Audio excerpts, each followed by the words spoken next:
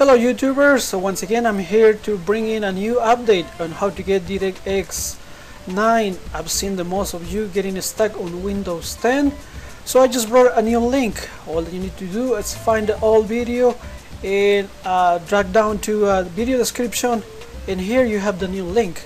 All that you need to do is click on it and you'll be directed to a blank page. That's right, you hear me correct, a blank page. As you see, I'm running Windows 7. You might see the same on Windows 8, and all that you need to do is click this X over here, and then you'll be presented with Windows 10 if you already have it. So you don't need it, and if you want it, this is the place to get it.